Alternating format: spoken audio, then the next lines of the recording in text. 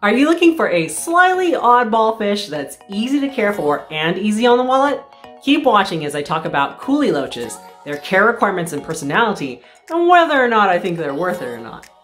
Hi, I'm a gamer's wife here with practical improvement tips for busy fish keepers like you. And back in the day, Kuhli Loaches were definitely on my bucket list of fish to keep. I mean, they're so small and snake-like with the little zebra patterns, like what's not to love? Well, I heard they're nocturnal and super shy, so I really avoided them for a long time. Luckily, I was able to set up a Shy Guys jungle tank where I was deliberately looking for super timid fish, and once I got them, I seriously now think they're the coolest beginner oddball fish there is out there. Pangeo kuhli is one of the most popular and readily available species out of all the loaches that might be referred to as Kuhli Loaches. They typically look like a small little eel or snake that has beady little black eyes, alternating bands of light tan and dark brown, and kind of pinkish cheeks with 3 pairs of barbels around their mouth. They can grow to be about 4 inches long or 10 centimeters, and because their bodies are so slender, I would almost say they have less mass and therefore bioload compared to like a betta fish, for example.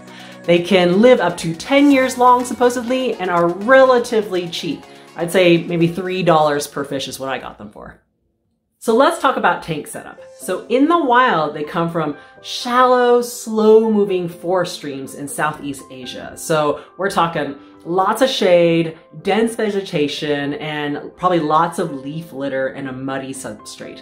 In general, the water seems to be pretty soft with a low pH, but I have a pH of 8.0 and they seem to be doing okay.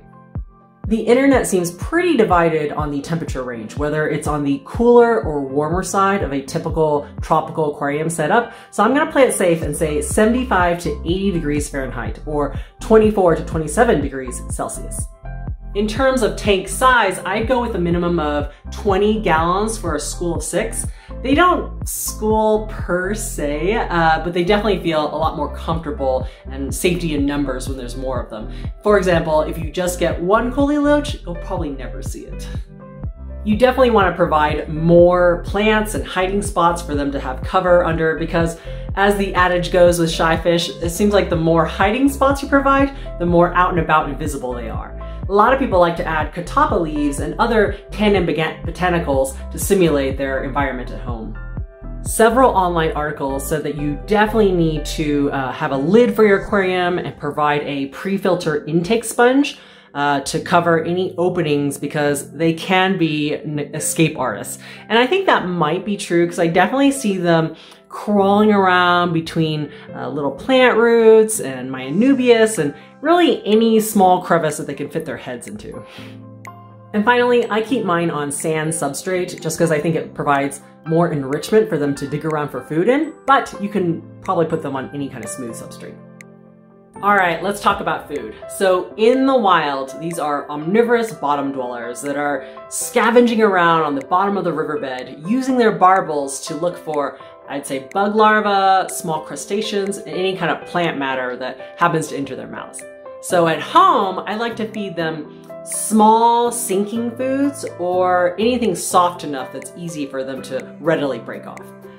They'll pretty much eat anything. They are not picky, but I'd say their favorite foods would be Fluval bug bites. I feed them Aquarium Co-op's easy fry food. They'll eat any kind of frozen foods or Rapashi gel foods, and they also like the occasional vegetable like zucchini squash or canned green beans. I did try to feed them Hikari sinking wafers, which my corridors really loved, but they don't really take to it for some reason.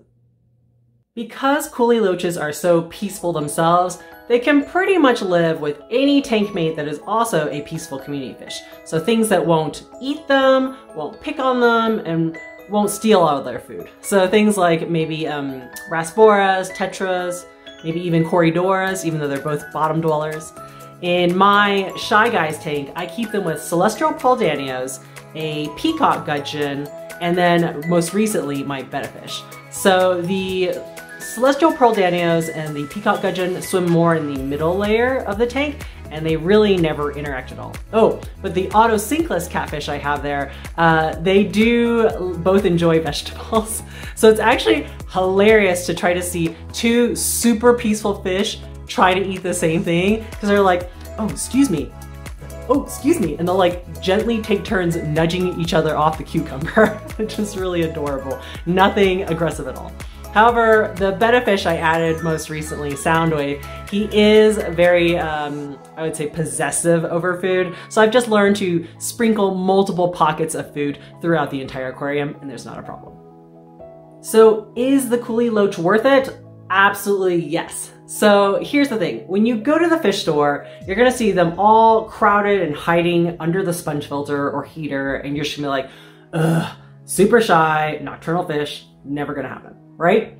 But when I took them home from the store, like, I don't know what's up, but they're constantly swimming around, looking for food, even in the front of the tank, even in the daytime. So I'm not sure what's up with that stereotype. Again, maybe I'm just providing a lot of hiding spots and they feel safe.